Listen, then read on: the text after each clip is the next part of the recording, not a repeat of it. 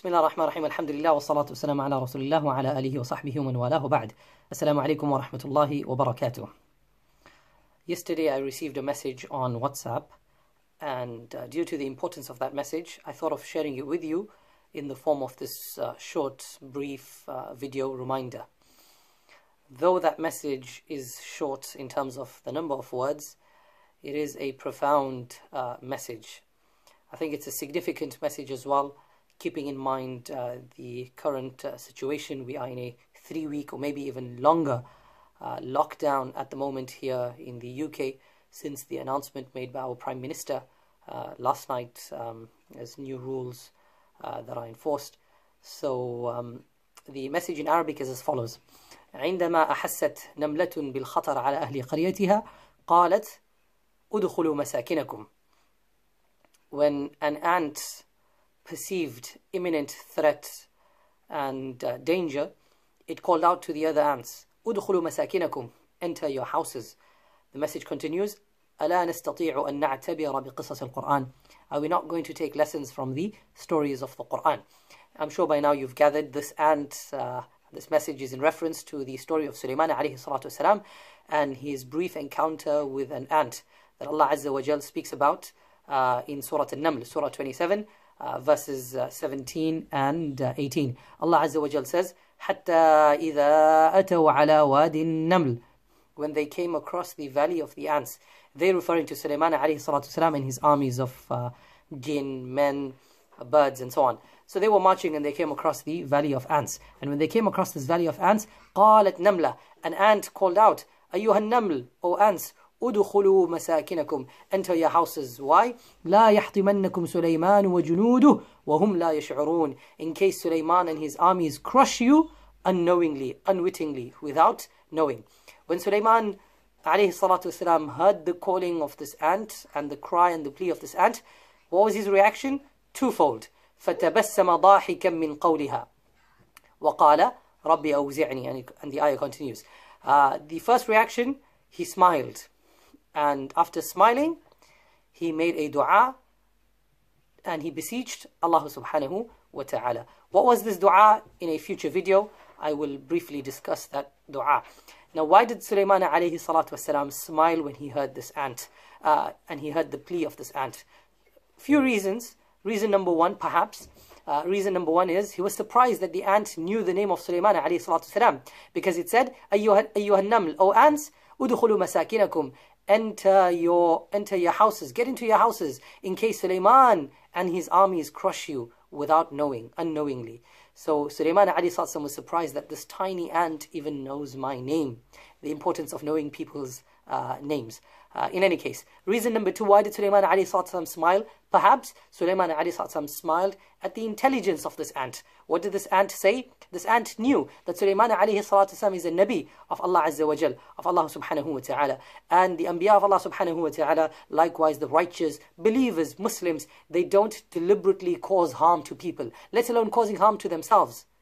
Right? They don't cause harm to themselves, neither do they deliberately cause harm to others. So this ant, when it made this cry and this plea to the fellow ants, it said, وَهُمْ لَا يَشْعُرُونَ. Let it not be that when Sulaiman and his armies are marching and you are outside your ant holes, Sulaiman and his armies might crush you, وَهُمْ لَا يَشْعُرُونَ, unknowingly, without them knowing. They won't do it deliberately, without them knowing. So likewise, as believers, we don't cause harm to ourselves, neither do we cause harm to others deliberately.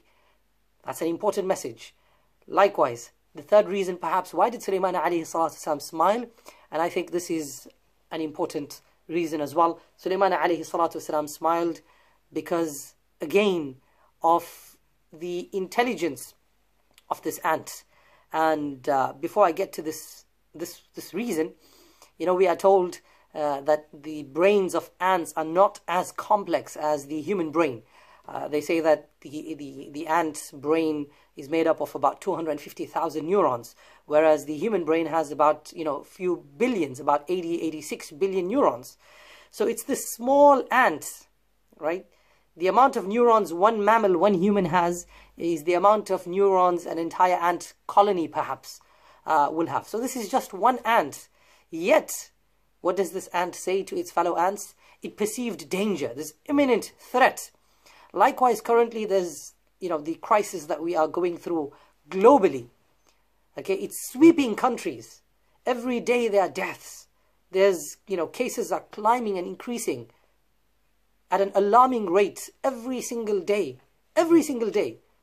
And it seems as though, may Allah forbid, may Allah protect us, but it seems as though here in the United Kingdom, our country, we are also heading down the path of Italy and other such countries. So I think it's important we take this lesson from this ant.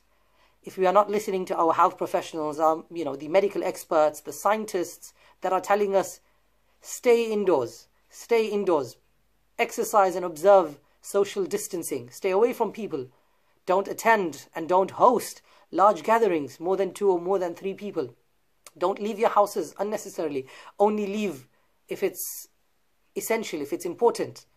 If you're not listening to them and these experts, then let's listen to this tiny ant.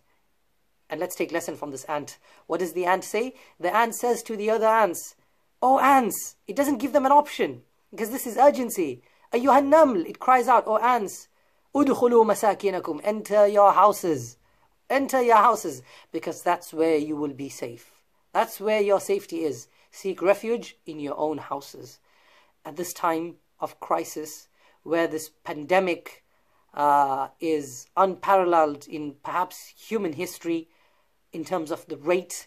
Yes, as humanity, we have experienced other pandemics and other outbreaks like the Spanish flu and the, and many others, the Justinian plague and so on and so forth.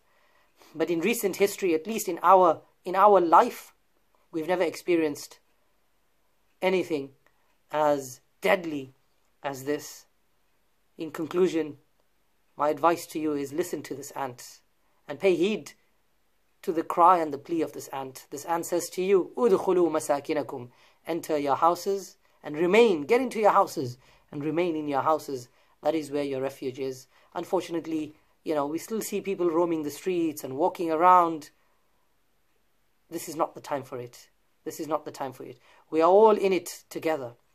Let's not be selfish. If this ant was selfish, this ant could have ran into its ant hole and threatened and put at jeopardy the lives of the other ants. But that's not what this ant did. This ant was a selfless ant. It wasn't a selfish ant. Let's not act selfishly right now. Let's work together. We're all in it together. And we are all going to struggle together. We are all going to suffer together. So don't risk your lives and don't put the lives of others at risk. I ask Allah Azza wa Jal to keep us safe and to protect us and to protect our families. Keep safe and listen to the advice of this ant.